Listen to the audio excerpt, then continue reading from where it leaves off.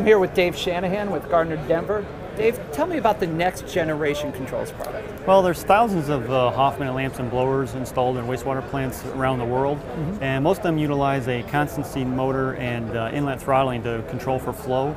But with technology today, there's ample opportunity to apply inverter drive on the blower that can substantially improve the energy efficiencies that customers see with those blowers. Okay, great.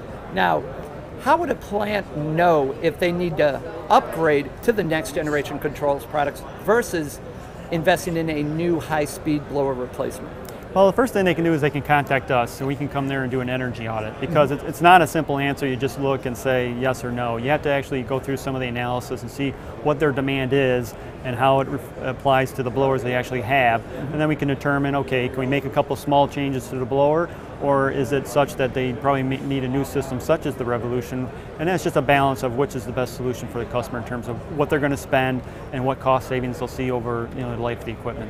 Now, you mentioned the Revolution. Will this save more power than the Revolution? Again, it's application specific. There will be cases where the Revolution will be far more efficient, and there will be cases where the next gen controls will be more efficient.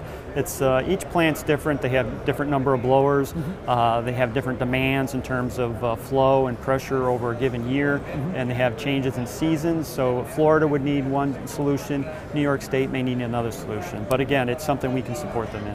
All right, now going back to the Revolution versus this product.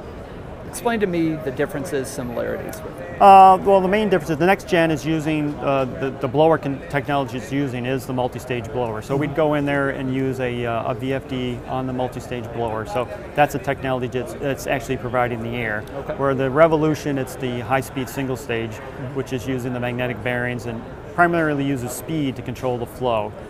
So that's the primary difference, is what's delivering the air to the system. Okay, and where can we find more information? Well, we can reach at hoffmanandlamson.com, or people can call 1-800-543-7736. Great, thanks Dave. Yep.